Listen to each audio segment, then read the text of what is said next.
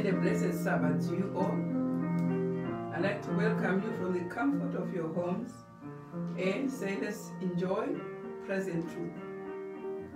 Our subject continues to be the sacrificial offering, pointing to the Godhead.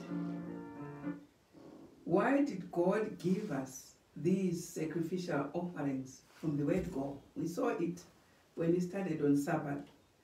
All the different types of sacrificial offerings.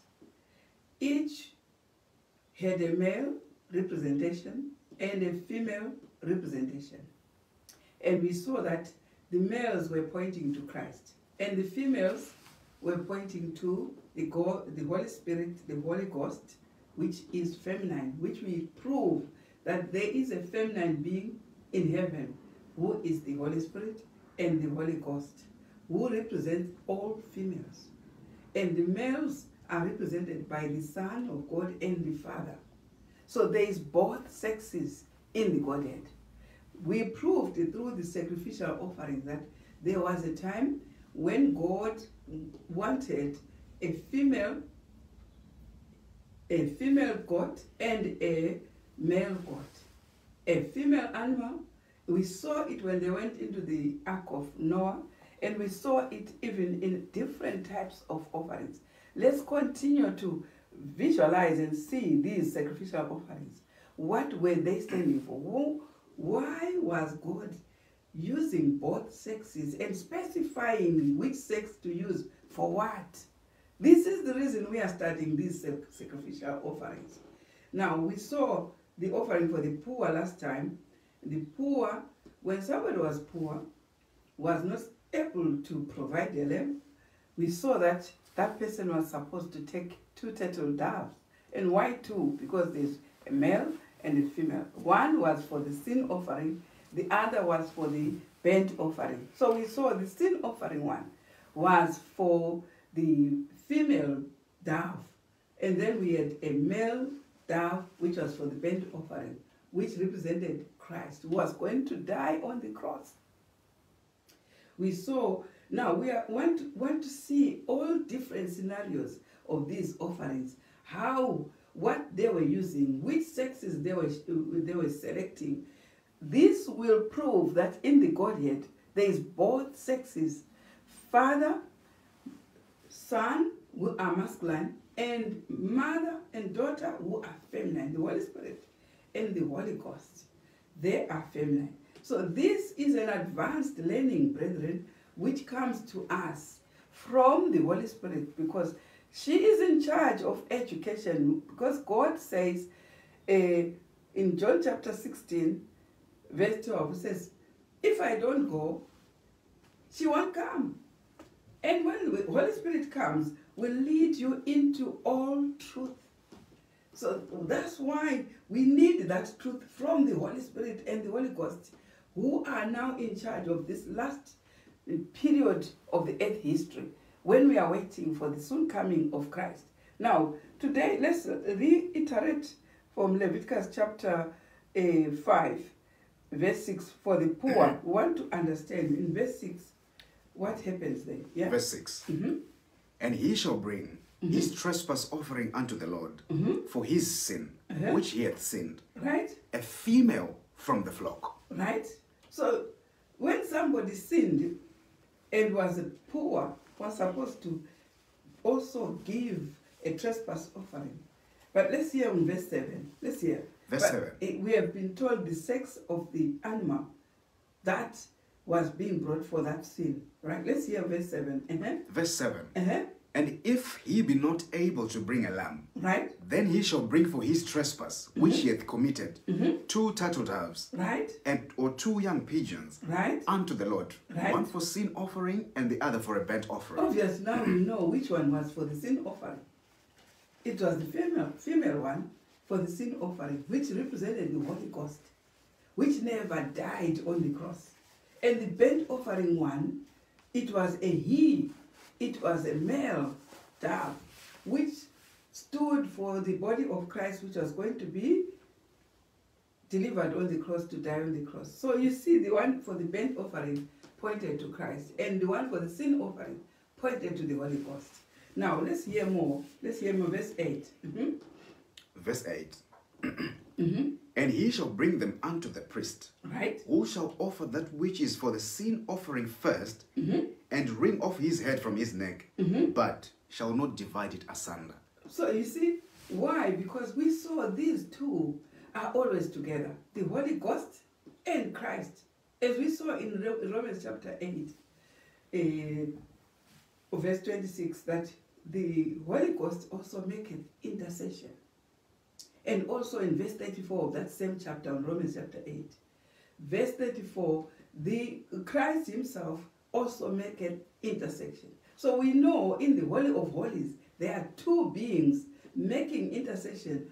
One is Christ, who is masculine, and the other one is the Holy Ghost, who is feminine. Why? Because the people who are going to be saved are both sexes. Is it true? True. The male is going to be saved, and the female are going to be saved. So there should be two which represent the two groups of saints which are going to be saved, which is the male and the females. When they were there at creation, there were two. They say, let us, in Genesis chapter 1, verse 26, let us make man in our image. In the image of what? Of those who were creating, who were both sexes. Because what came out showed what was creating. What came out was male and female Adams, representing the creators who were also male and female. And that's why we find in Genesis chapter 5 that the name Adam implied for both of them. Let's read it. Genesis chapter 5. The name Adam only meant male and female. It didn't point to male only. Adam was for both of them. That was their name, Adam. Genesis chapter 5, verse 1. Let's see. Verse 1.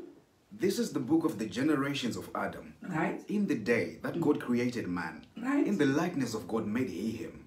Male and female created he them. Right. And blessed them, and called their name Adam. Do you see both names? Both female and male were called Adam at creation. That's why God comes and says, let's make man in our image, in the likeness of us. What was coming out? Two beings called Adam. When you said Adam, you meant the female, also you meant the masculine. This is the creation story, which was pointing to what was in the Godhead, which was pointing to those persons who were creating. And those are the same persons who are in the Holy of Holies from 1844, making sure you and I get the seal. And the females will get the seal, the males will get the seal. Unless you say it's only males who are going to get the seal, but it's both. So the number 144,000, which will be sealed, is for both sexes. It is for male and female. So there is no creation which was useless. Both creation, male and female, were useful in front of God. So there's no way you can look down on another creation and think it was not created. Most people, they regard men better than females. Why? This is a past age, which Christ came to die for on the cross, to make sure both sexes are important. So here we have, let's go to the purification for person who needed purification in Leviticus chapter 12. We saw that there was a purification for babies who are born. There were dedications. There was a purification period for the mother who had just delivered babies. But we want to see that purification story. Start from verse 1. Let's understand this purification. Yeah. Leviticus chapter 12, verse 1.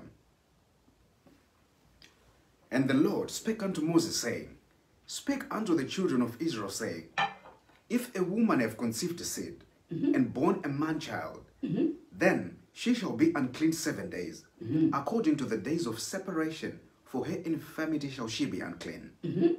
And in the 8th day, the flesh of his foreskin shall be circumcised, and she shall then continue in the blood of her purifying 33 days.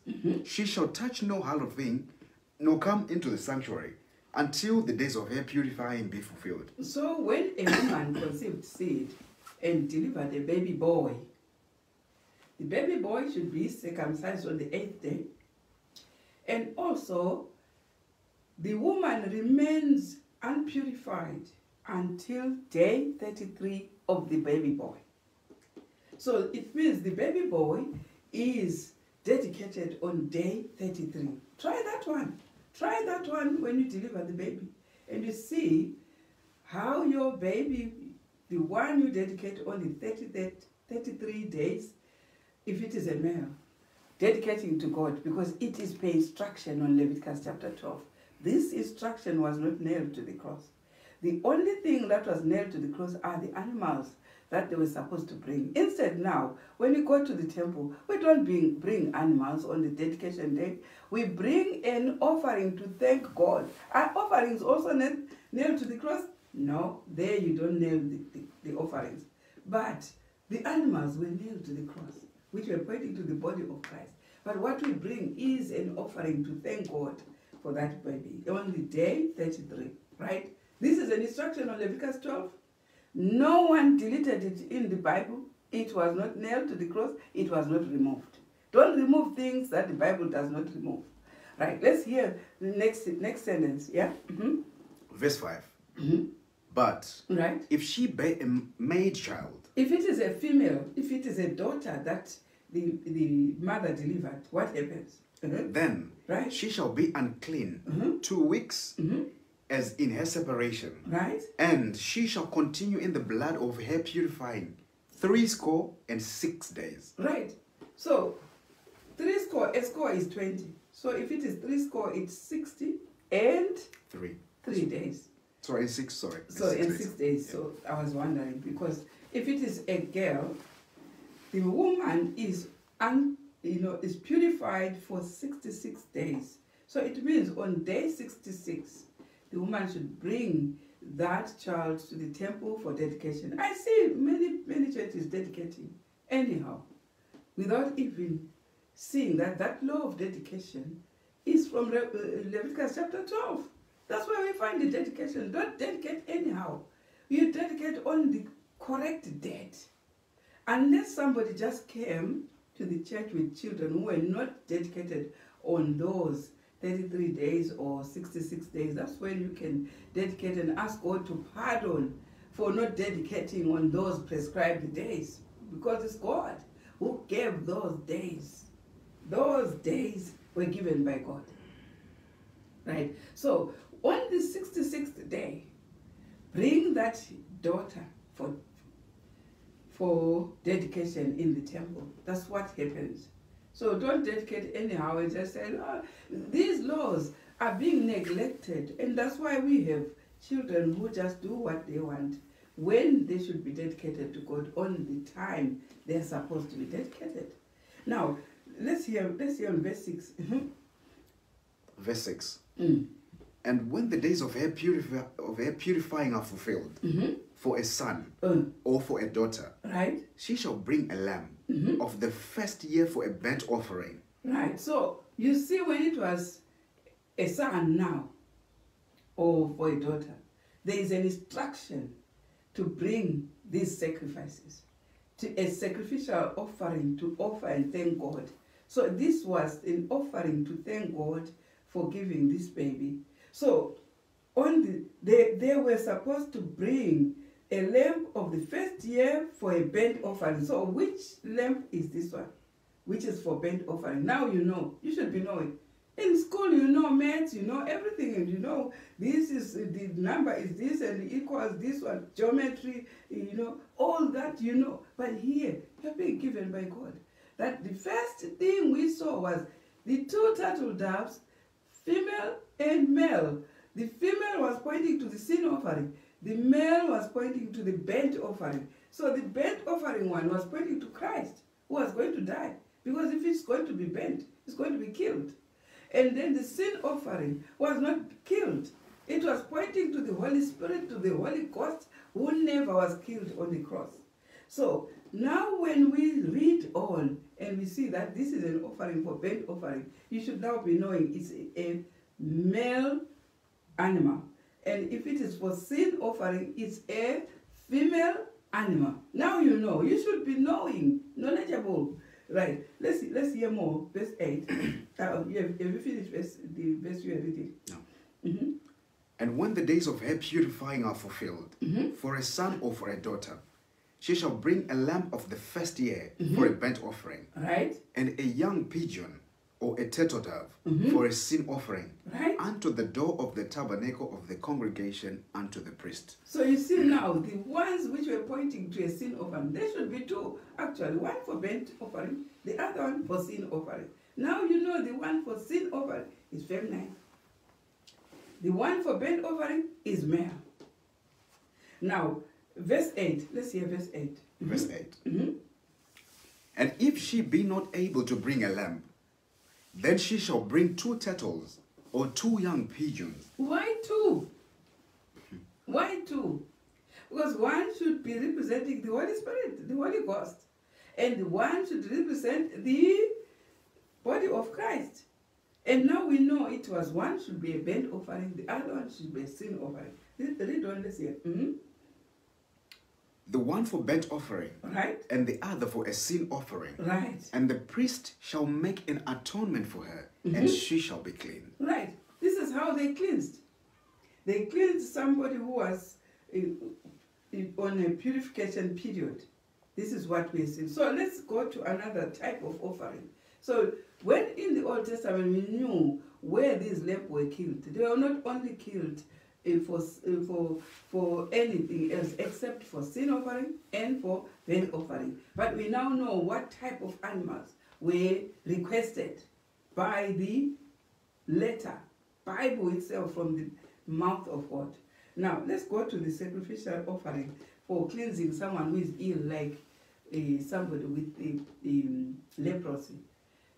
That's the known, in their time, their main disease was leprosy. But in our time, we know our main disease is COVID. Do you understand? So in their main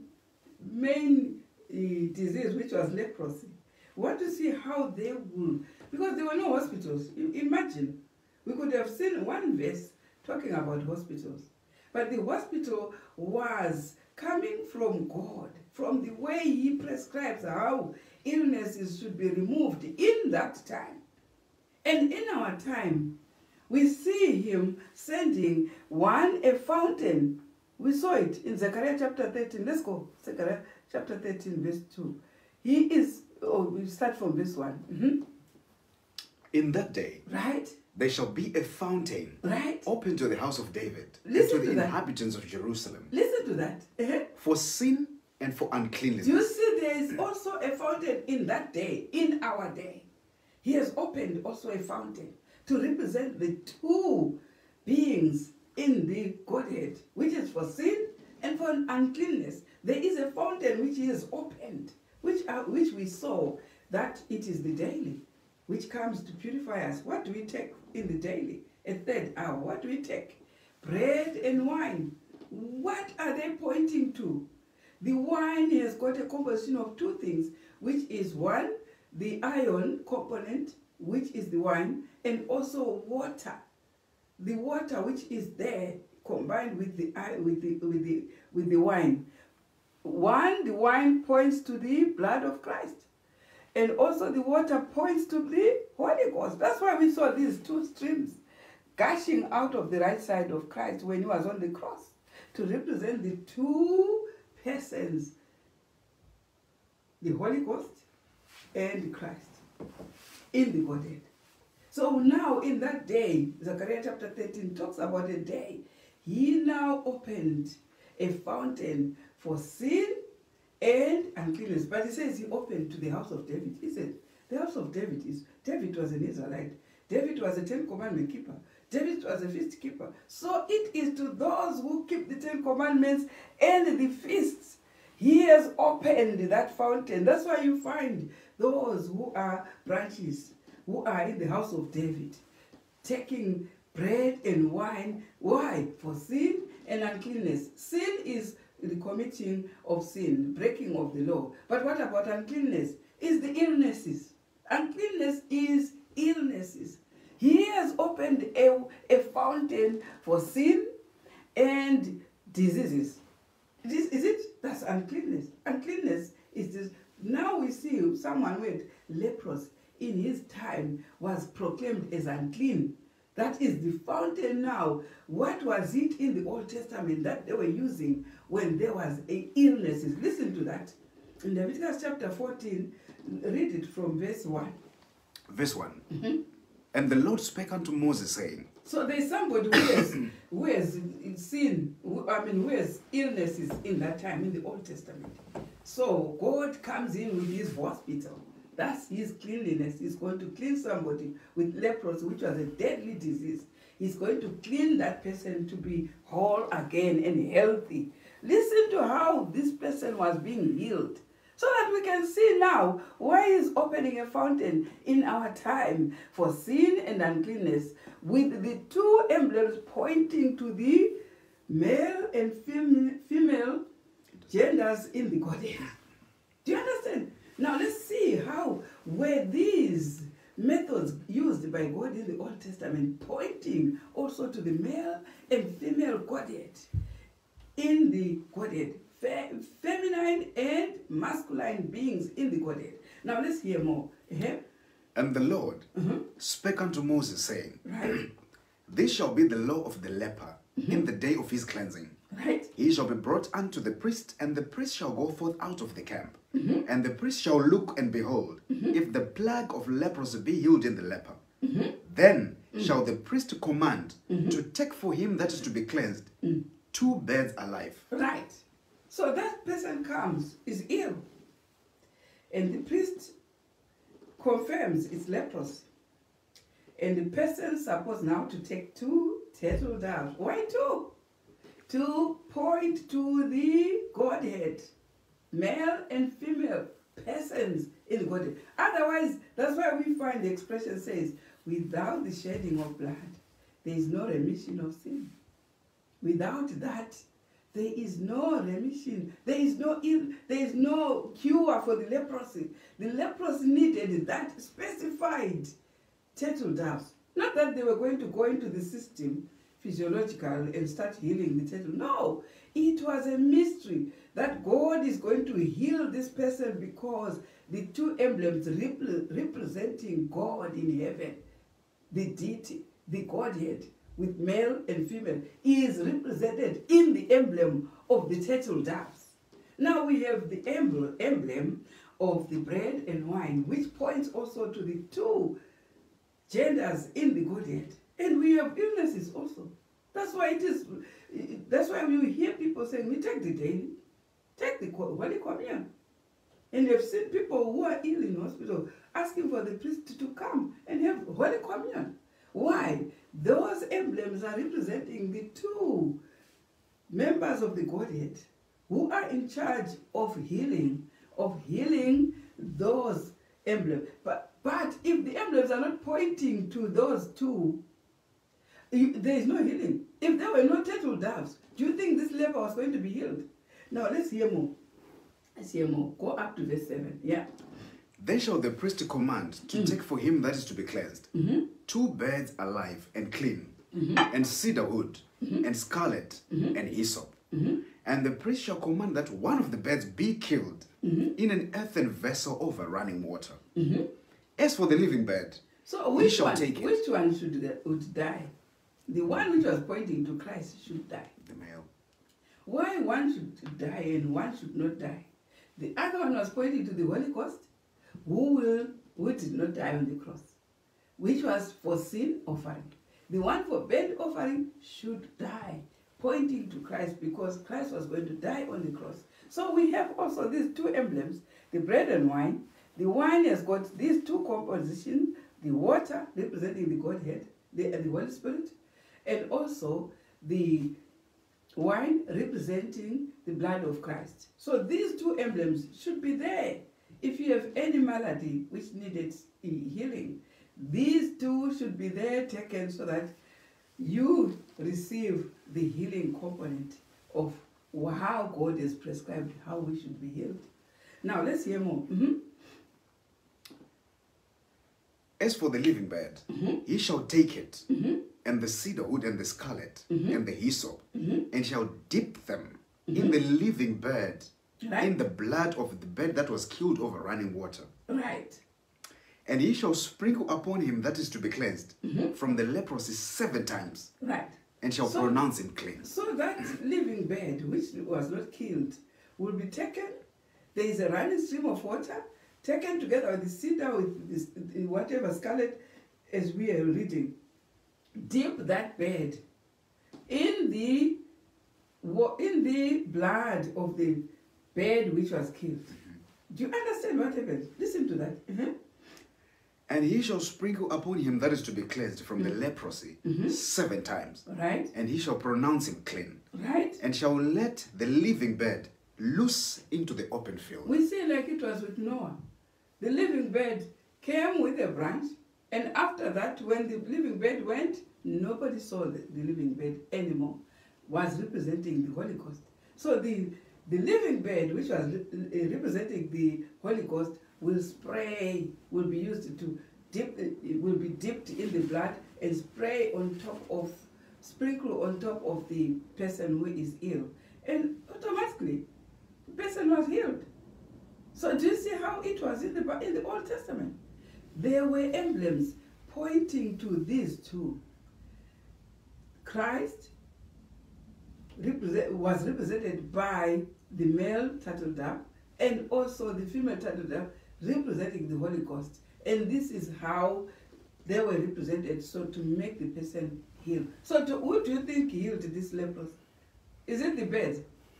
Is it the hyssop or whatever? Who do you think healed this bed? I mean, this person who was ill. Obviously, it's Christ himself and the Holy Ghost. They came in and made sure the person was whole again. That's how they were represented in the Old Testament, by these two beds. But in the New Testament, we are hearing that he now opened a fountain for sin also and uncleanness. So the fountain for sin, we know the Holy Ghost says, without the remission of sin, we will never be healed. And also for uncleanness, we know that the emblem which points to the blood of Christ, which is the wine, pointing to the blood of Christ, and the emblem pointing to the Holy Ghost, when they are represented, we get the healing. You see the mystery behind it. It's still that mystery which was in the Old Testament, but which was being used where they were using the animals. Now, in our time, what took the place of the animals is the bread and wine. These two still stand in our time to heal the leprosy of our time. Which leprosy of our time? We have a lot of diseases in our time. Which ones? Several. Malaria, whatever, whooping cough, Ebola, COVID, all the diseases that we find, because we know in Zechariah chapter 13, verse 1, God is saying, in that day you will open a fountain for sin and uncleanness. But the fountain is open to the house of David. Read that verse, Zechariah chapter 13. It's not the fountain is not open to anyone except the house. Listen to that. Verse 1. In that day there shall be a fountain open to the house of David and to the inhabitants of Jerusalem. Right. So when you go to Israel, you find the place where David was ruling. He had his household. These were the ruling part. These were the ruling part, a house. And also all those who were staying outside, even in Jerusalem, they were called the inhabitants of Jerusalem. So those people, who were they representing? They were representing those who kept the 10 Commandments and also who kept the feasts, the statutes, as it was with David in that time. So God opens a fountain. Which fountain? The daily. That's why you find the branches called the daily.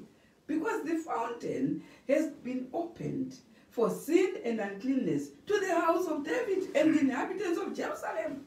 They are enjoying that in that day. Why? In this day now we don't only have leprosy. We have a lot of diseases more than they had there. So God made sure that in our time, it does not leave us hanging anyway, but hanging on these emblems as people who are religious, as Christians, we need the emblems to also wipe away all these illnesses that come into our lives. So we need that. We should do our part as well. Yeah, science has done its part. We also do our part to make sure both parties are working towards our welfare. So here, let's hear verse 10. Verse 10. Verse 10. Mm-hmm. And on the 8th day, right, he shall take 2 he lambs without blemish, right, and 1 ewe lamb of the first year without blemish. Why take 2? One is a he and the other one is a she. Why take both sexes? To represent the Godhead. Male and female is found in the Godhead. That's why Romans chapter 1 verse 20 says, if you want to see what is in the Godhead, go to what was created. Now you also go to what God is instructing them to use for their daily use. They are using male and female animals, which are also pointing to the Godhead, to the genders in the Godhead. Now let's go to verse 21. We want to see an alternative sacrificial offerings for the poor or for the cleansing of the lamb, because there is alternative. Why do I say alternative? Some cannot afford the lamb, the ewe lamb, and the male one they can't afford. Some can't afford what God is told them to bring. So what is the alternative? Let's hear verse 21. Mm-hmm. Verse 21. Mm-hmm. And if he be poor, right, and cannot get so much, mm-hmm, then he shall take 1 lamb for a trespass offering, right, to be waved, mm-hmm, to make an atonement for him, mm-hmm, and 1/10 deal of fine flour mingled with oil, mm-hmm, for a meat offering, and a log of oil. mm-hmm, And 2 turtle doves, mm-hmm, or 2 young pigeons, mm-hmm, such as he is able to get. mm-hmm, And the one shall be a sin offering, and the other a burnt offering. right, And he shall bring them on the 8th day, mm-hmm, for his cleansing to the priest, mm-hmm, unto the door of the tabernacle of the congregation before the Lord. mm-hmm. And the priest shall take the lamb for the trespass offering, and a log of oil, and the priest shall wave them for a wave offering before the Lord. I like it when it says, when he's poor, he's got only 1 lamb.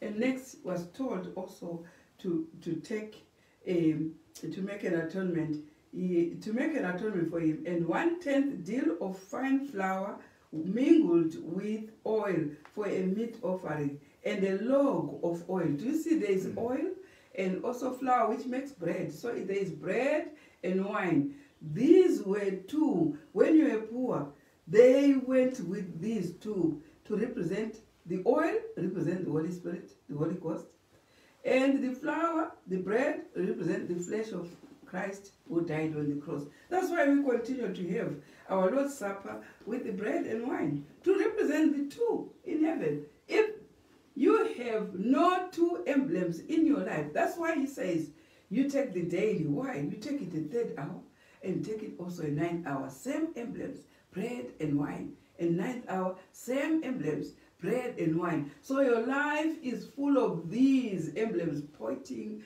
to the Godhead. This is what God has opened in Zechariah chapter 13, a fountain to the house of David for sin and offering, for sin and cleansing. Right. Let's go. Have you finished? Go to verse 30 and 31. Mm-hmm. Verse 30. Yeah. And he shall offer the one of the turtle doves, Mm-hmm. or of the young pigeons, Mm-hmm. such as he can get, Right. even as such as he is able to get, Uh-huh. the one for a sin offering, Right. and the other for a burnt offering, Right. with the meat offering, and the priest shall make an atonement for him. Now that is the to be meat cleansed. offering. The meat offering, what is it? The meat offering is the bread. That's the meat offering. And the drink offering is the wine.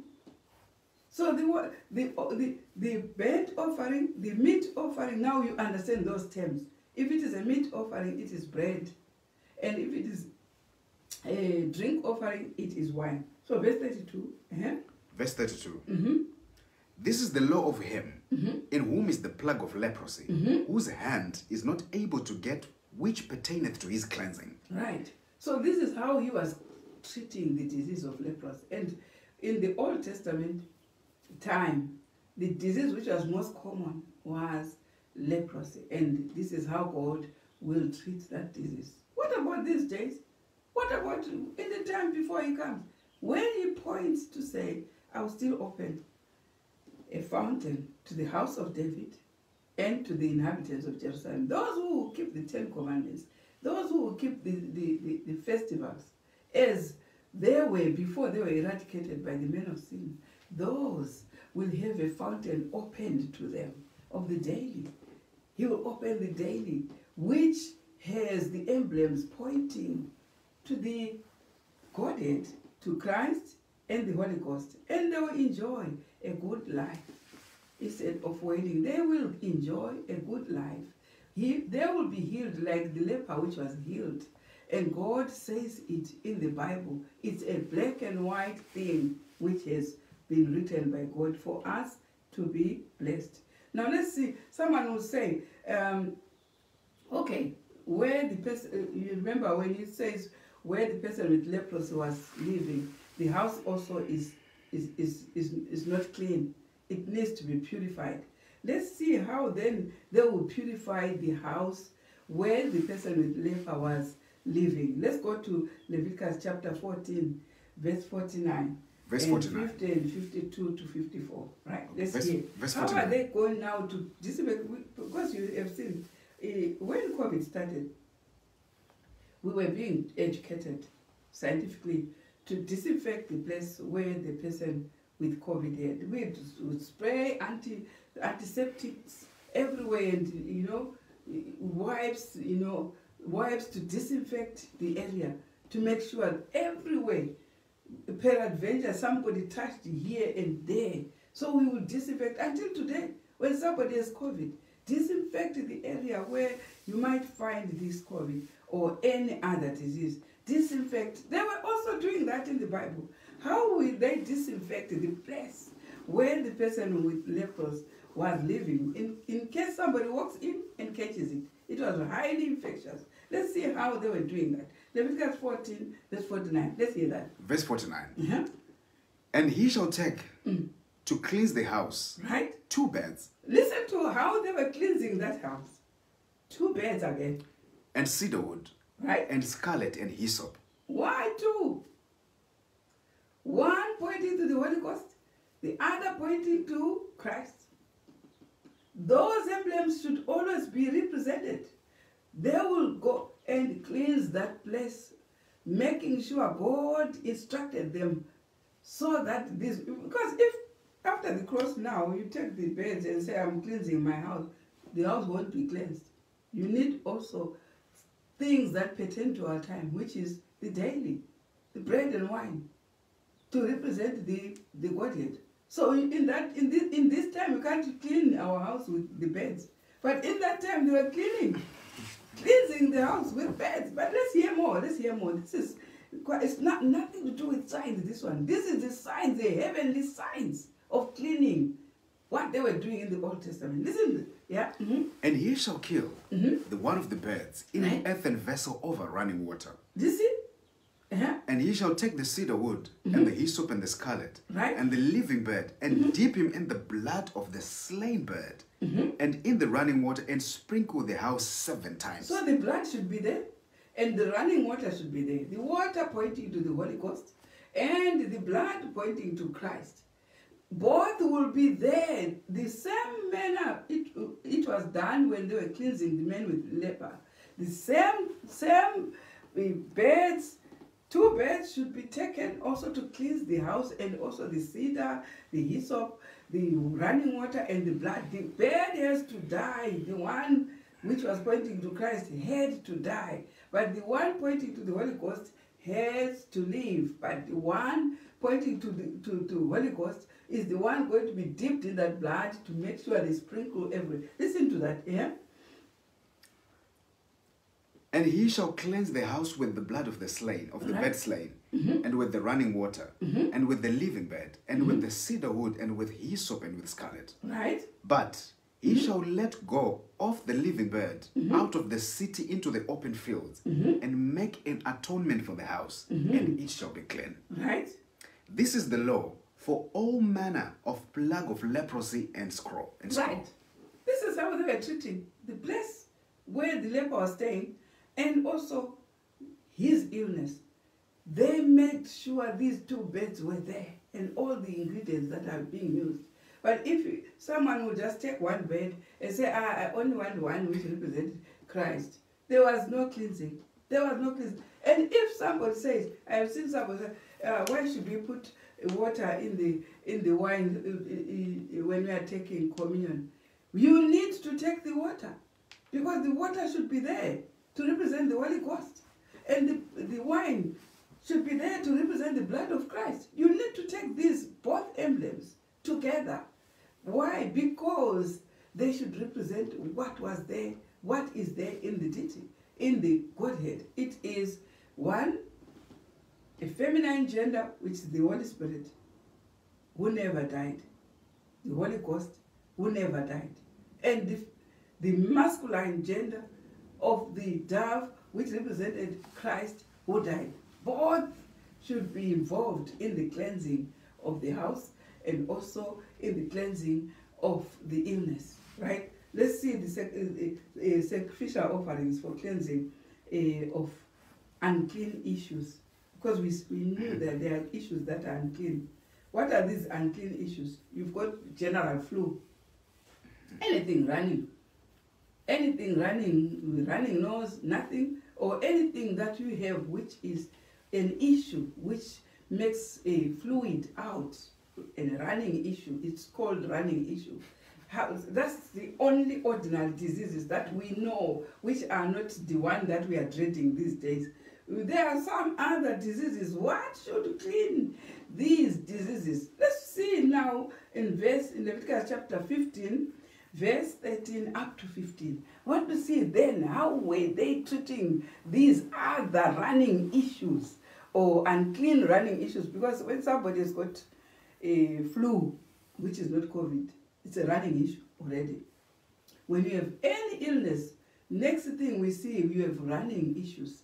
Running issues, all these things, they secrete secretions. This is all that God is saying.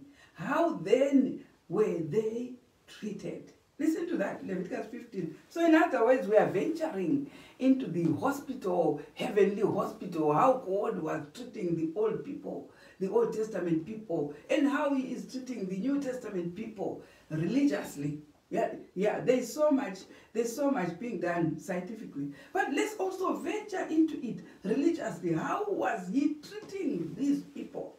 Now let's go to Leviticus 15, verse 13 to 15. Let's hear. Verse 13. Yeah. And when he that hath an issue is cleansed of his issue. Well, let's start before. We want to see what these issues are. Or maybe you can start from verse 1. Let's go. Verse 1. Verse 1. And the Lord spake unto Moses and Aaron, saying, Speak unto the children of Israel, and say unto them, When any man hath a running issue out of his flesh. Do you understand? It's a running issue out of your flesh.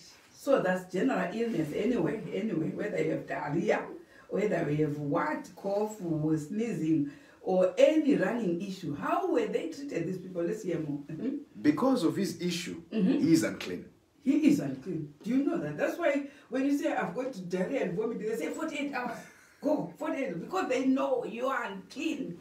Do you see? The Bible has it. The Bible has it. Because of that running issue, you are unclean. And if somebody says, I've got COVID, they tell you, go and isolate for 5 days. They know you are unclean. That's biblical. You are unclean. Because of that issue, you are not clean. So deliberately putting yourself near somebody is wrong, biblical. It is wrong, biblical. Now let's hear more. And this shall be his uncleanliness in his issue, whether his flesh run with his issue or his flesh be stopped from his issue. It is uncleanness. You are unclean. Every bed right? whereon he lieth, that is the issue, is unclean. When you are lying on the bed there, you sweat. You do all sorts of things. Secretions go to the bed. Even your bed is unclean. Listen to that. And everything whereon he sitteth is unclean. Everywhere, even your chair. That's why they disinfect everywhere. They know there was an unclean somebody there. Right? And whosoever toucheth his bed shall wash his clothes. When you go and see somebody who is unclean and also touch the bed, you are also unclean. Is it not? Right? That's why we should isolate. Right? Listen to that. And shall even bathe himself in water and be unclean until the even. Go and bath. Because you are also unclean. You touch that bed. And he that sitteth on anything whereon he sat on that hath the issue, he shall wash his clothes and bath himself in water and be unclean until the even. Right? And he that toucheth the flesh of him that hath the issue shall wash his clothes. So that's why now you're greeting each other like this. Greeting like this. Why not like this as before? Because somebody who is ill is unclean. This is what is in the Bible. Listen to that.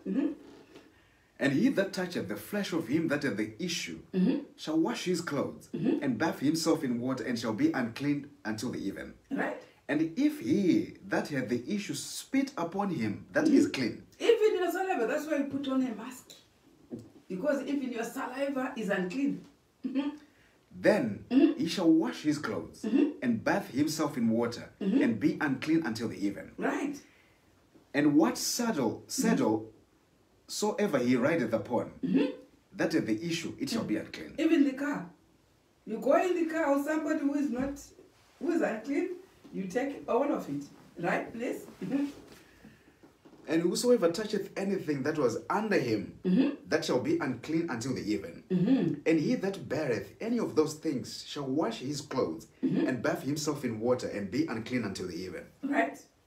And whosoever he toucheth, that he hath the issue, and hath not rinsed his hands in water, he shall wash his clothes and bathe himself in water. So you tell me the Bible has got no health law. You say, let's just go and be together and God is going to bless us. He will bless you when you do your part. Not when you don't do your part. You do your part. You open those windows. Don't keep those windows closed. Open them. Fresh air comes in. Go out. Exercise. Walk out. Also, claim the blessings of God from His oxygen, from the sun. Exercise. Live a healthy life. Then you can kneel down and claim the blessings of God of healing. He will heal you. Right. Let's hear more. And on the 8th day, right, he shall take to him 2 turtle. Oh, sorry. Oh, now we're back to verse 30 now. Right.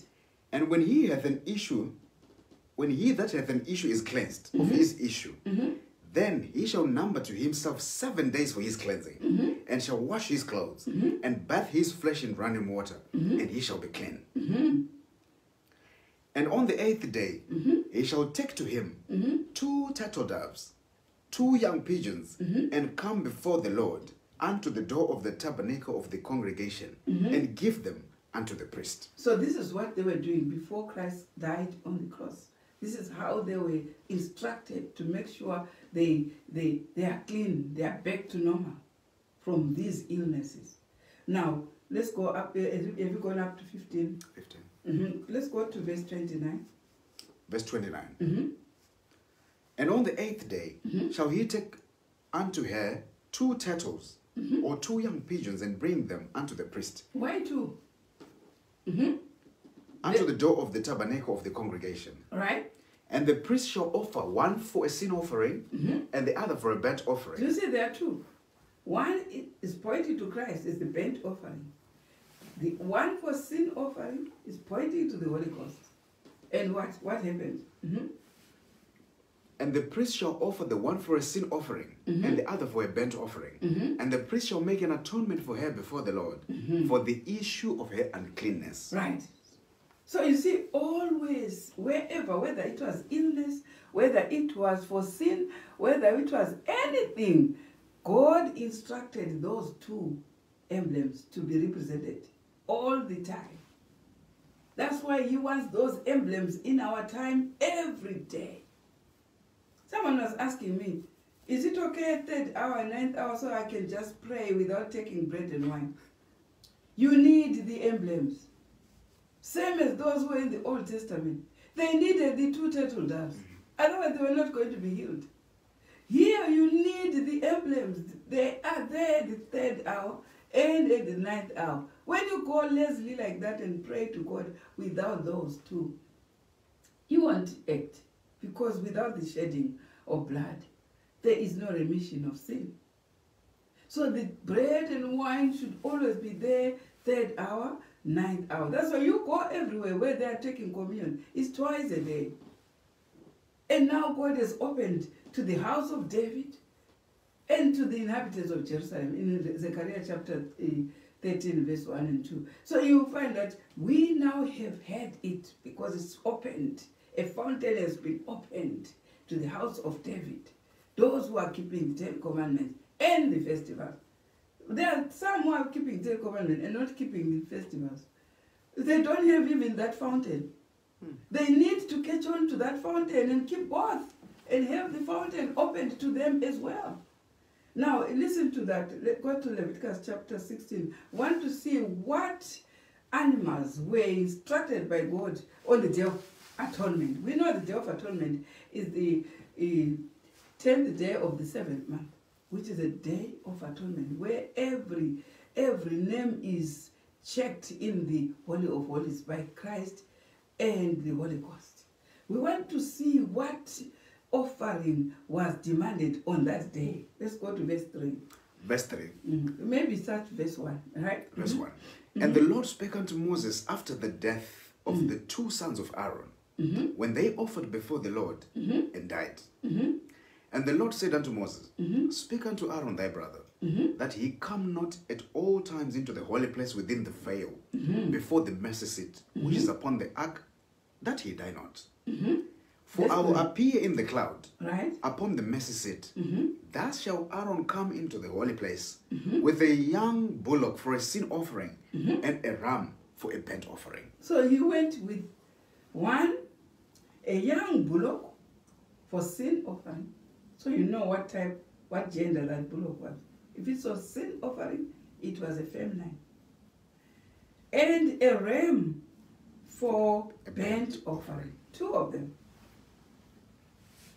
Now, verse 5, let's hear. Verse 5.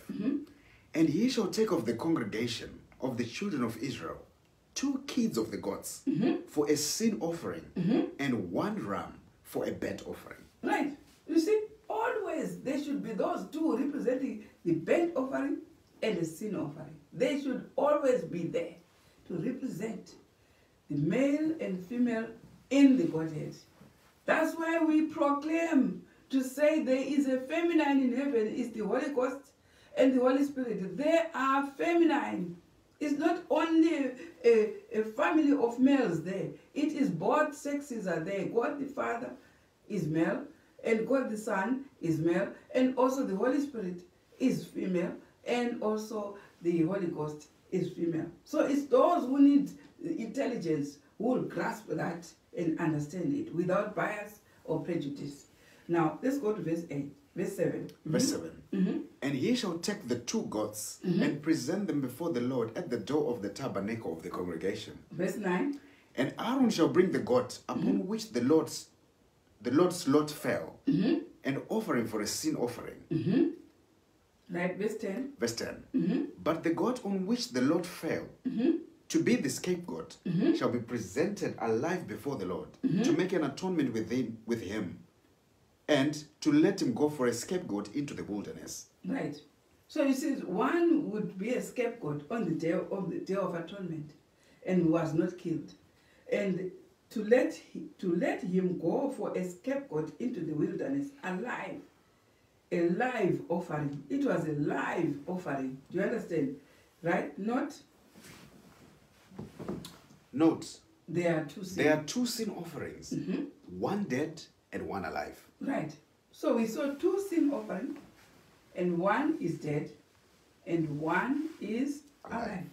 And now you know, you don't need to be hammered every verse to know which gender. You want God to continue to say, this one should be a female, that one should be a male. That one is a mind which does not want to reason, which needs all that. We have seen from the beginning that's where he is specifying should be a female, this one. Now he's saying 2 of the gods, and Moses and Aaron, they now know which one goes for the sin offering, which one goes for the meal offering, for the burnt offering. Verse 15. Verse 15. Mm-hmm. Then, Mm-hmm. okay, sorry. Right. Then shall he kill the goat of the sin offering, Right. that is for the people, Mm-hmm. and bring his blood within the veil, Right. and do with that blood Mm-hmm. as he did with the blood of the bullock, and Mm-hmm. sprinkle it upon the mercy seat, and Mm-hmm. before the mercy seat. Right. Verse 18. Verse 18. Yeah. And he shall go out of the most holy place unto the altar that is before the Lord, Mm-hmm. and make an atonement for it, Mm-hmm. and shall take of the blood of the bullock and of the blood of the goat, Mm-hmm. and put it upon the horns on the altar round about. Right. And verse 20. Verse 20. Mm-hmm. And when he hath made an end of reconciling the holy place, Mm-hmm. and the tabernacle of the congregation, Mm-hmm. and the altar, Mm-hmm. he shall bring the live goat. Why bring the live goat? One goat which was representing the Holy Spirit, which has been left alive, will be brought back to the congregation. Why? It was representing the Holy Spirit, the Holy Ghost, who will remain abiding in the congregation. Do you understand? Now, verse 21. Verse 21. Mm-hmm. And Aaron shall lay both his hands upon the head of the live goat, Mm-hmm. and confess over him all the iniquities of the children of Israel. Why were the sins confessed over the live goat? Because there's one which died, but there's one alive. Why then were the sins now taken to the top of this live goat, and all the sins were laid on top of this live goat? That scapegoat. Why? Listen to that. Uh-huh. And Aaron shall lay both his hands upon the head of the live goat, and confess over him all the iniquities of the children of Israel, and all their transgressions and all their sins, putting them upon the head of the live goat, and shall send him away by the hand of a fit man unto the wilderness. And the goat shall bear upon him all their iniquities unto a land not inhabited, and he shall let go the goat in the wilderness. That's what happened. It's gone. Right. Let's hear what interpretation on behold thy mother there.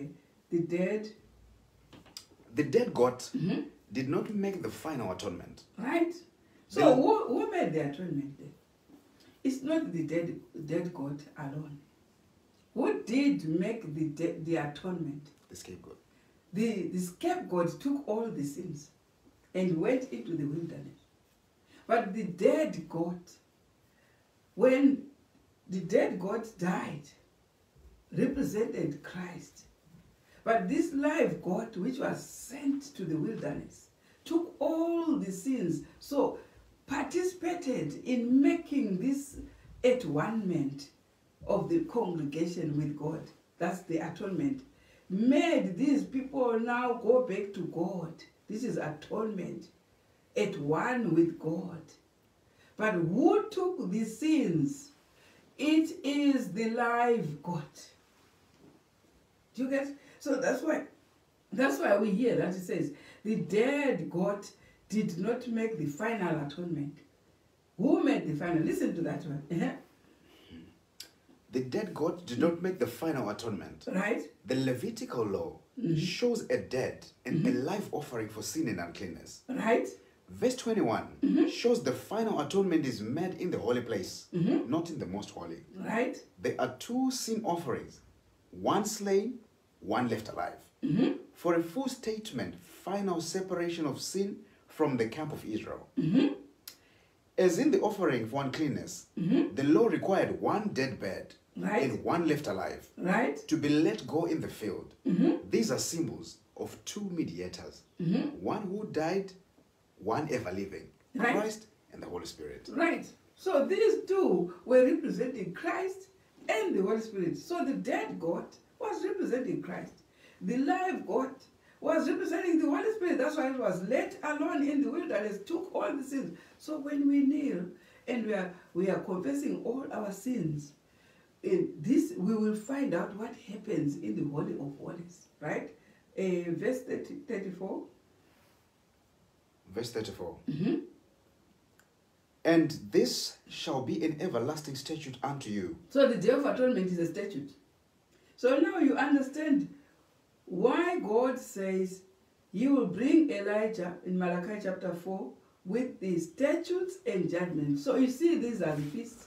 These are the restoration, what God is saying to cleanse unto 2,300 days. The sanctuary shall be cleansed. But here, let's hear. And this shall be an everlasting statute. Listen to that. Unto you, to make an atonement for the children of Israel for all their sins once a year. Right? And he did as the Lord commanded Moses. It's an everlasting. That's why Christ, when he died on the cross, ascended to take up the role of this priest who was doing this on earth. He is the one doing it in heaven. But now we know he is not alone. He's got the Holy Ghost together with him. Because Romans chapter 8, verse 26 and verse 34 proclaims that there are two there making an intercession. Right? So this is what was being done by the priest on earth, taking two gods. And yet the reality in heaven is the two gods, which is the Holy Spirit, the Holy Ghost, and also Christ making intercession, who these two animals were representing. This is how the sins in the Old Testament time were removed, how the illnesses, the diseases were taken off. And this is in the New Testament. Christ ascended to be the high priest, the Holy Ghost working together with him, making sure what was being done by these two gods, they are the ones now doing that. But we'll come to that point. Let's hear more. And this shall be an everlasting statute. So in our time, we don't have gods. We don't have turtle doves. But what we do have, we have the statute of the daily, the bread and wine, representing the two who are doing exactly the same thing which was being done on earth by the priest, giving the emblems of the two animals. Now we have the Holy Spirit, the Holy Ghost, and Christ doing the same thing which was being done on earth by the priest. But let's hear more. And this shall be an everlasting statute. Let's hear. And this shall be an everlasting statute unto you, to make an atonement for the children of Israel for all their sins once a year.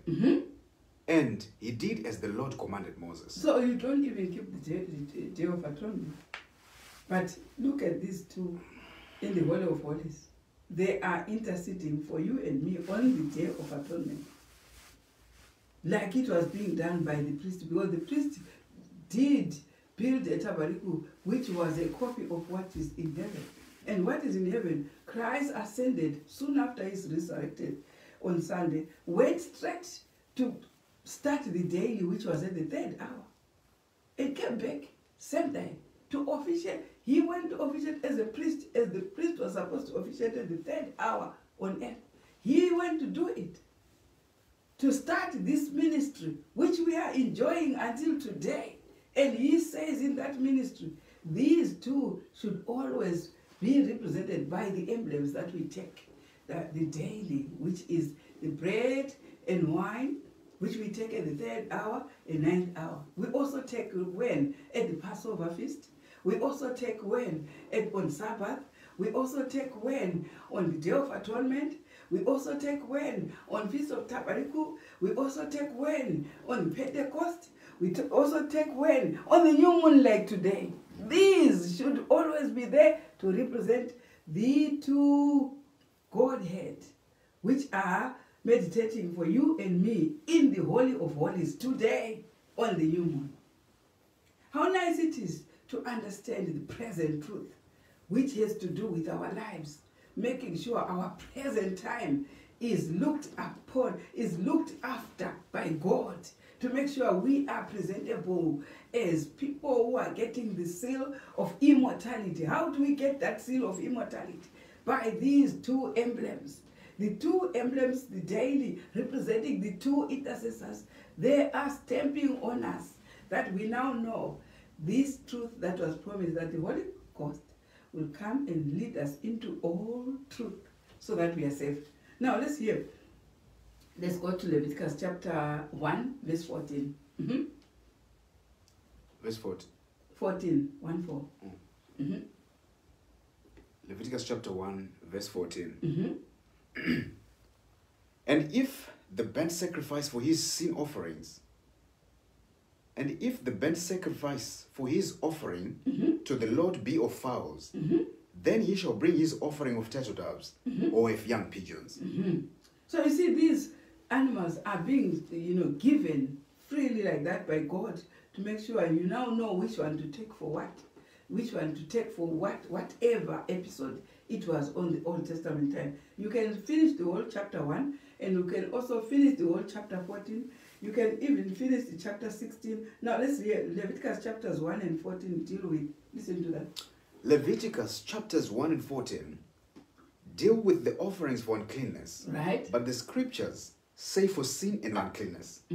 Therefore, Leviticus chapter 16 deals with the yearly sacrificial offerings for both typifying the final atonement. Right.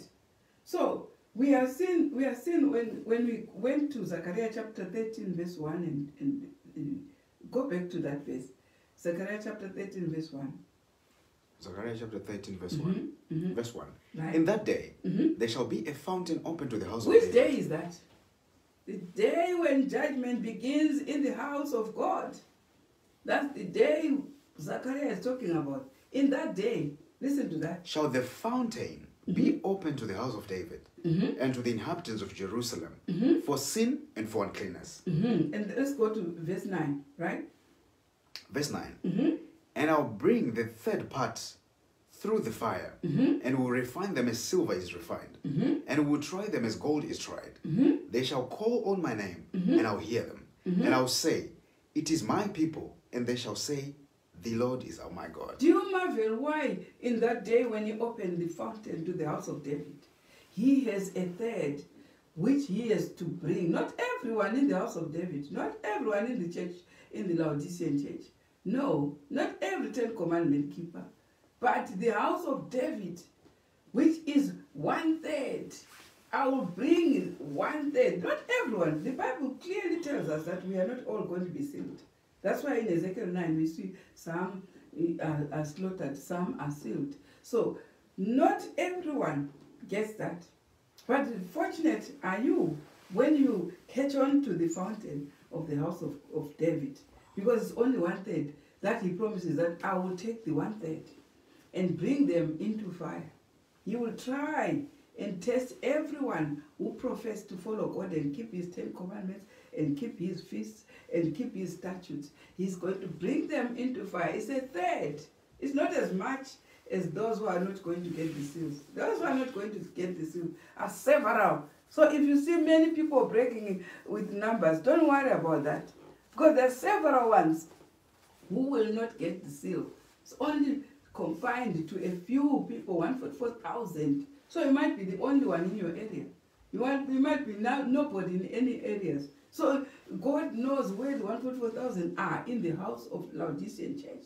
But it's not everyone. Because there are some people who get confused with numbers and think, oh, because we are few, so we are wrong. We are few, when we are only wrong when you are many. Don't you know that? In the Bible, you are only wrong when it is plenty of people on your side. You are, because it says the narrow road leads to life, but the broad one leads to destruction. It says so in Matthew chapter 7. So how dare you equate God's things with numbers? Numbers don't count when the sealing process is in progress, because it's only a few. A third will be taken and tried in fire. God will really try those who are going to take the place of Lucifer, who left with 1/3 of the angels in heaven. They should be tried. He does not want that occasion again. That incident which was caused by Satan will never be done again. Heaven is pure as it is now and excellent. Needs people who are pure who will inhabit heaven. So don't worry about other people who are not even keeping the feast and telling you that they are ready to walk in the cloud to go to heaven. Some will never even raise up an inch above their feet. So don't worry about that. We need to study present truth and see what is it that will make us fly to heaven. We're not just flying because we profess by mouth that we are Sabbath keepers. We are doing this and that with our mouth. We will profess by, it's not only by faith, but it's both faith and works. They are the ones that will show who we are. It says you will know them by their fruit. It's the fruit that will tell you who is who. So we will know them. We will know them. Don't leave all that to God to judge. God does not judge some of the things that we can judge for ourselves. He says, let God judge. What is it that you will see those who are going to be saved by their fruits. You will see those who are not going to be saved by their fruits. God says, by their fruit, you will know them. So here we have Zechariah chapter. So let's read. In that day, there shall be a fountain. We saw that in Zechariah chapter 13. It is a fountain for the house of...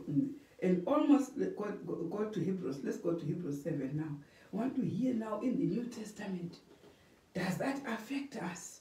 This blood which was sprinkling everywhere where there was illness combined with water, and these two sin offerings, the one sin offering, one burnt offering, does it apply? Now we're going to find it in the New Testament in the book of Hebrews. Let's go to Hebrews chapter 9.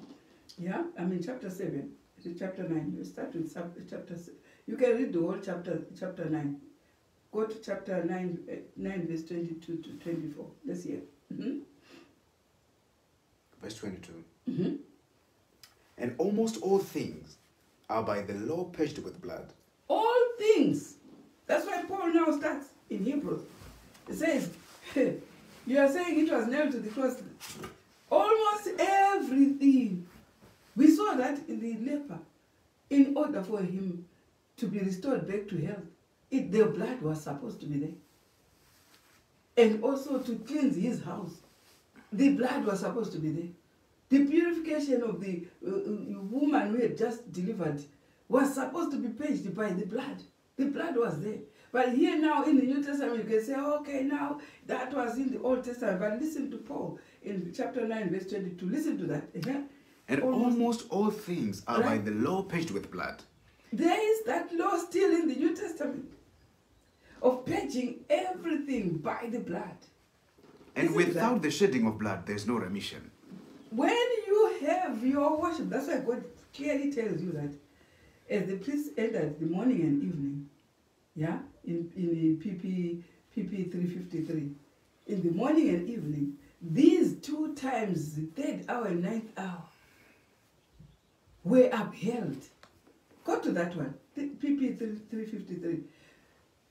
As the priest morning and evening was said, these two times were important in their time.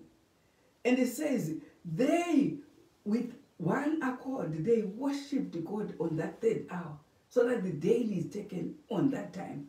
Read for me. Have you found it? Found it. Right, let's read. PP, Patriarchs and Prophets, page 353. Right. Point 3. As the priests, morning and evening, Right. entered the holy place at the time of incense, the daily sacrifice was ready to be offered upon the altar in the court without. You see, they had to make sure that hour is so sacredly, is solemn in their life of the 3rd hour, which is the daily sacrifice, which is the bread, where they were killing the lambs, but the bread and the wine was also going to be taken. Listen to what they were doing there. This was a time of intense interest Do to the you hear worshippers. that the 3rd hour is a time of intense Interest to the worshippers, right? who assembled at the tabernacle. Why was it a time of intense interest to the worshippers?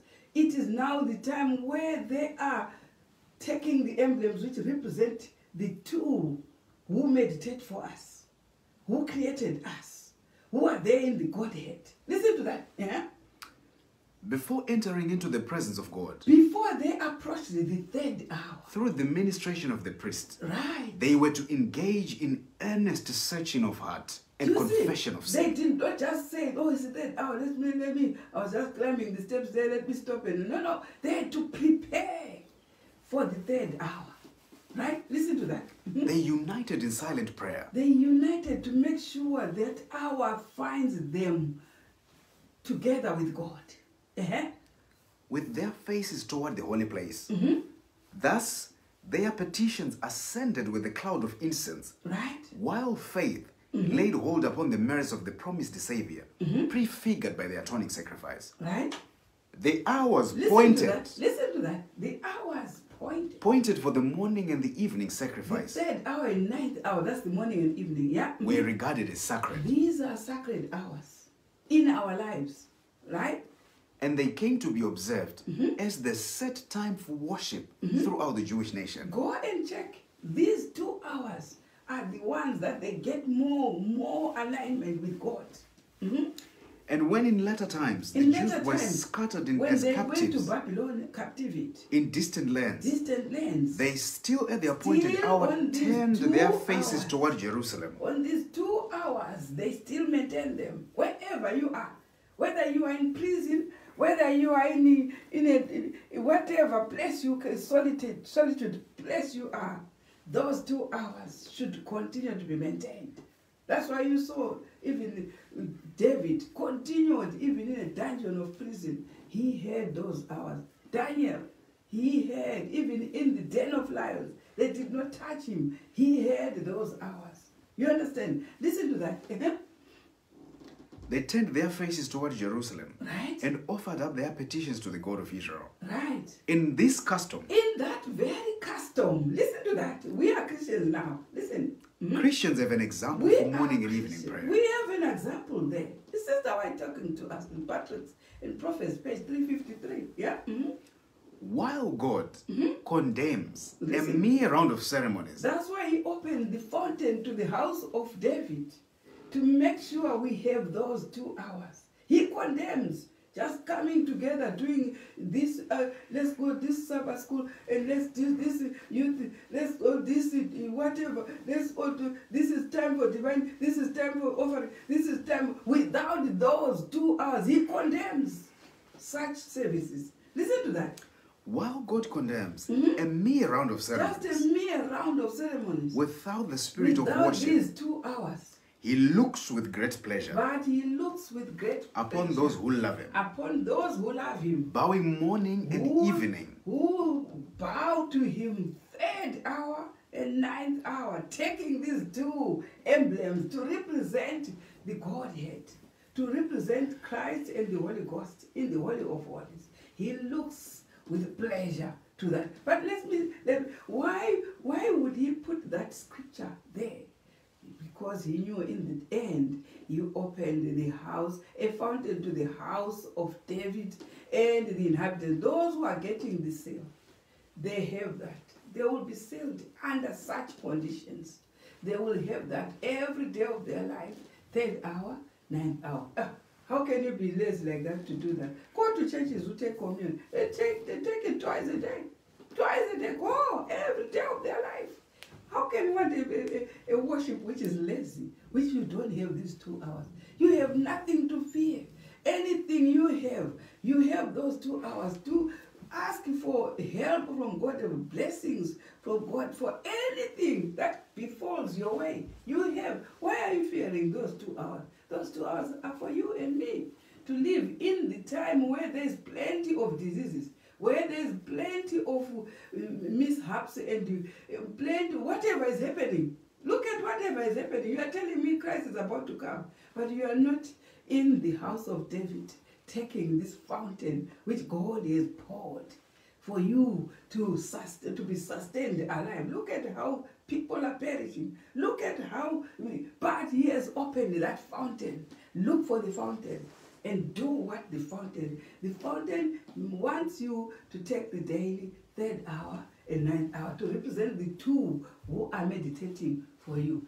Then, until Christ comes, you'll be safe and sound, home and sound, enjoying your life to the full, to the brim. Yeah, not living a life of vain, a life in vain. That even the day you die, people say, why were you alive? What did you achieve? We achieved one thing, salvation. Salvation is what we, let me tell you one thing. When he comes, and when the trumpet calls coming from heaven, the only thing you can brag about and say, I got this, is your salvation. Whatever you have been obtaining around, will be nothing that day. It will be nothing. Some people brag about money in the banks. Some people brag about fields, the farms, this and that. Some people brag about degrees and education and everything. All that is good. But when the trumpet sounds, the only thing you brag about is we have made it. We have made it. We have made it. We will make it, brethren. We will make it. Keep the statutes. Keep this.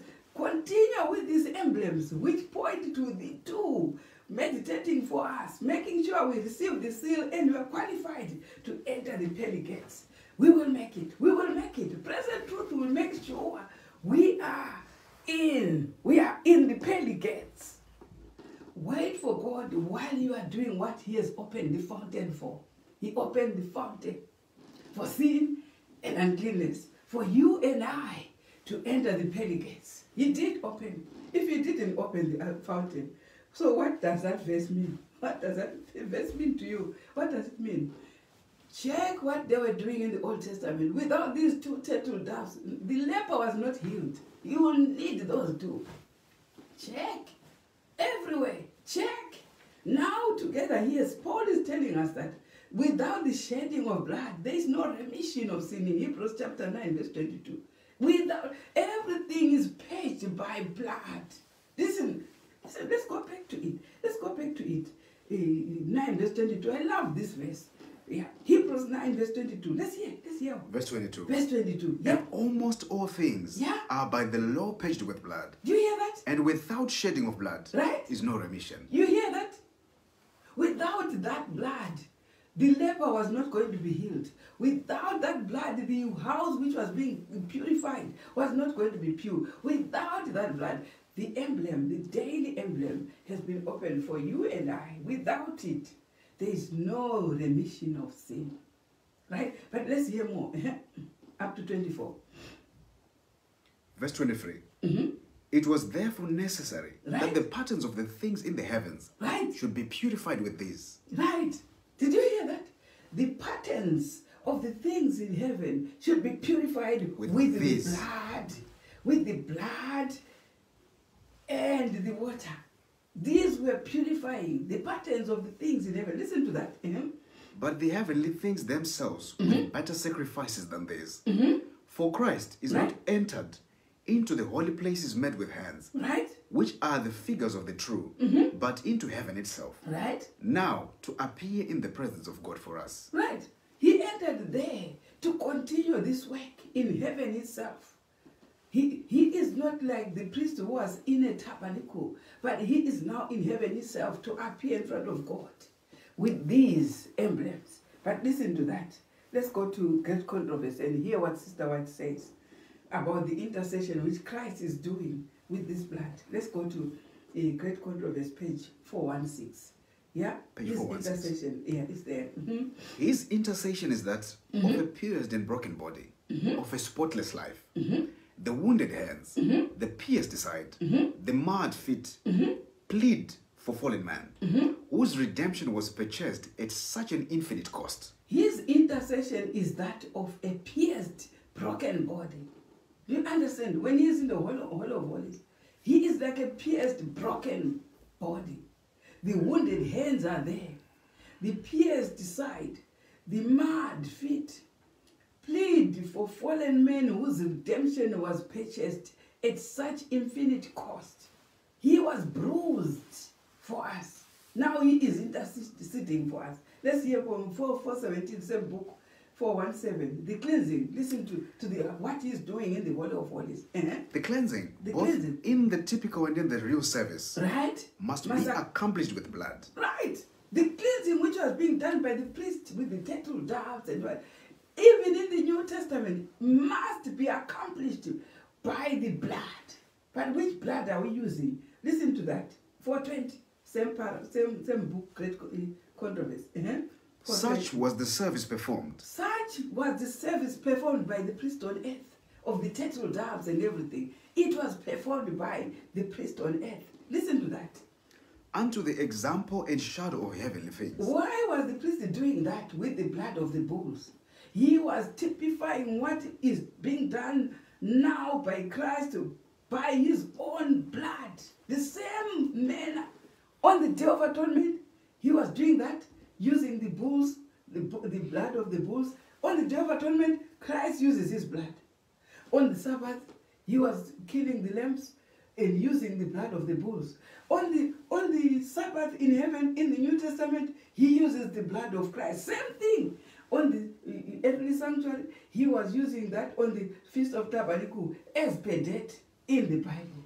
And in the New Testament, same thing on the Feast of Tabernacle, he uses his own blood. Where there was the blood of the bull, he uses his own blood. That's why there is a need for you to keep the Feast of Tabernacle on the proper date, because there is such things happening in heaven. That's why on the Day of Pentecost, on the 50th day after Christ was crucified, he has gone back to heaven. The Feast of Pentecost, they were all gathered in Jerusalem. What was happening in heaven? He was presenting his own blood.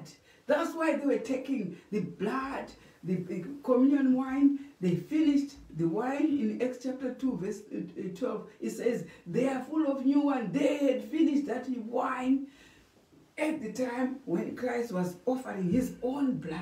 Do you understand? He still is offering his own blood. Where? When? On the time the priest was offering that blood. Passover, Sabbath, New Moon, Tabernacle, Atonement, Pentecost. You tell me that those times were nailed to the cross? You are joking. Start joking. Start being serious. Because that's why the high priest is now following those times as the priest was following those times, but he was doing that with the blood of the bulls. But the high priest in heaven is following those times, but not instead of the blood of the bulls, he is using his own blood. You tell me those times were nailed to the cross? I don't know what you are talking about. Now listen to that. Such was the service performed unto the example and shadow of heavenly things. Right? Read on this here. And what was done in type? What was done by the priest in type? This got on this page 420. What was being done on Tabernacle, on Passover, on New Moon, on Feast of the, on Lord's Supper at even? What was being done by the priest on earth? Listen to that statement.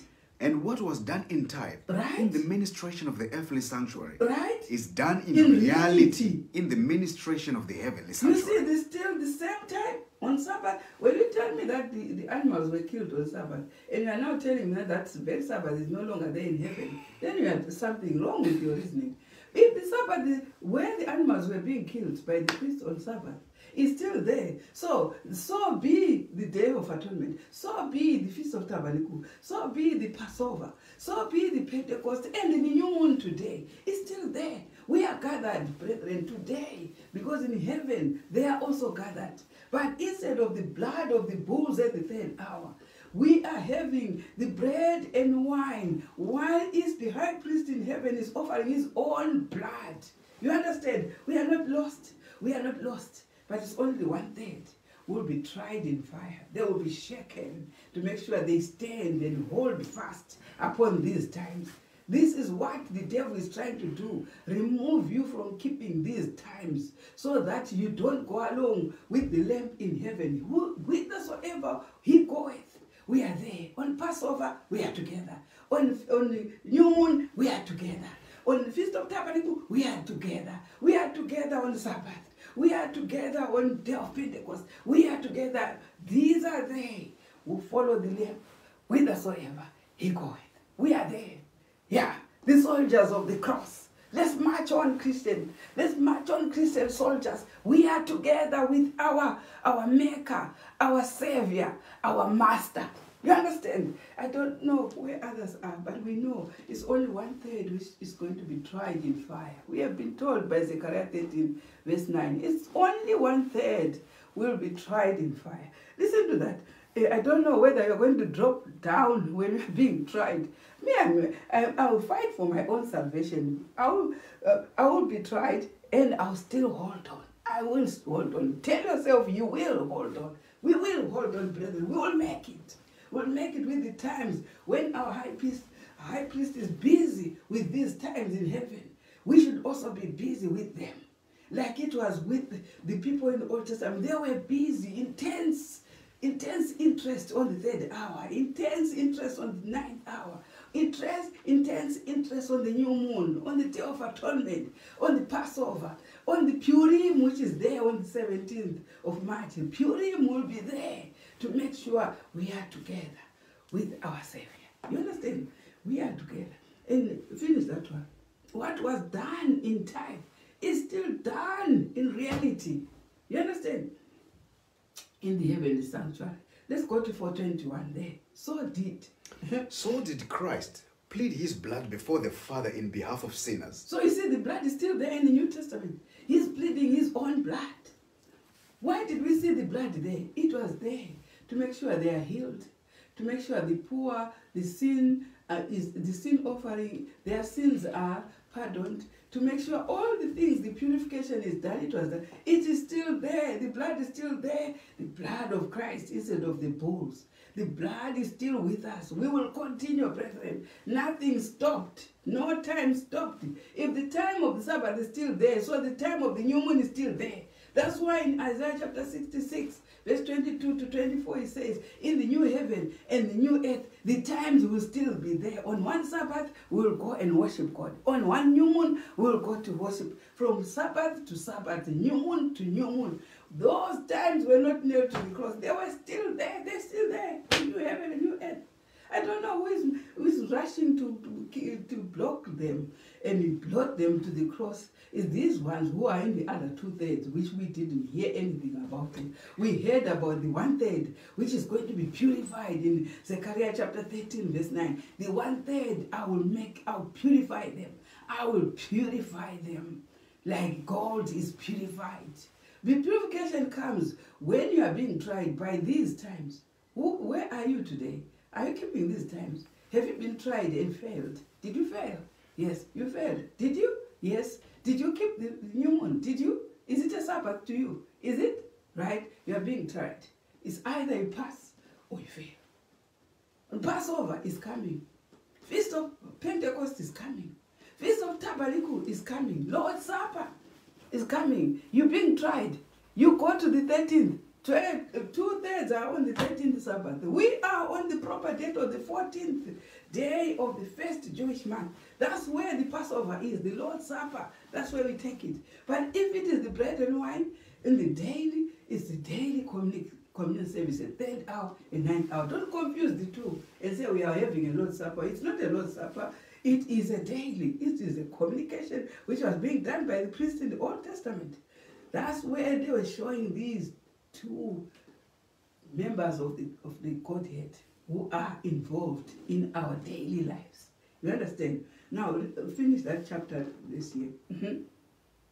So did Christ plead his blood before the Father in behalf of sinners, right?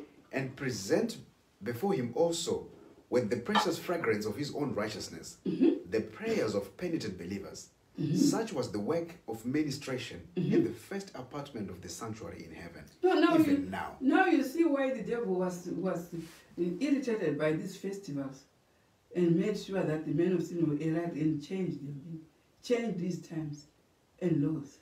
Why? Because these festivals, that's where the blood is dealing with the sin of man. It's dealing with our infirmities.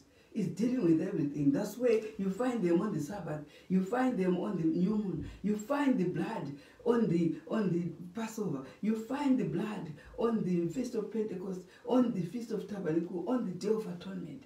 3rd hour every day. You see, you can't find it anywhere in Laodicea. There is no more 3rd hour, no 9th hour, unless you go where others are taking, which took from the daily, which had been changed the times. They only change the times so that we don't keep them at the 3rd hour, and they keep any time in the morning. And instead of 9th hour, they keep any time in the. But go to Laodicea, there's nothing.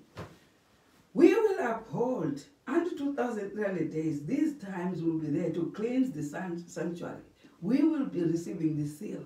These times, God still continues with them at the 3rd hour and the 9th hour. Right? Go to the same paragraph. So in the new covenant, let's hear. So in the new covenant, the sins of the repentant are by faith placed upon Christ and transferred, in fact, to the heavenly sanctuary. Right, that's where the sins are being transferred to. A little child. A little child can see that when the animal sacrifice is pointing to him ceased on earth, at the death of Christ, that he transferred all the sacrificial offerings to heaven and is a high priest of the heavenly ceremonial law, offering his blood according to the types of the earthly sanctuary pattern shown to Moses in the mount. So what does the devil say? The devil will tell you that all those times were nailed to the cross, and some even nailed the Sabbath as well. You understand? Why are they taking all those times out? Because that's where every activity in heaven is based on. That's where all the activity in the new heaven and new earth is based on. But only those who will guard themselves, take up the cross, and maintain these times are going to make it for the pearly gates. May God bless you when you are in the road to make sure you are making your election sure for this and salvation, sure for you to be in the kingdom and in the pearly gates of heaven. You cannot make it without. All things will be paid by blood. For all things, Hebrews 9 verse 22 says, all things are paid by the blood. Where is your blood? Because the blood is still there. Christ is still shedding his own blood in the Holy of Holies. Where is yours? Where is your daily? Where is your third hour? Where is your emblem to represent the two meditating for you and me? Let's continue, brethren. We are on the right track. Present truth will make us reach the pearly gates. May God bless you. And blessed new moon, blessed 13th month of Adar.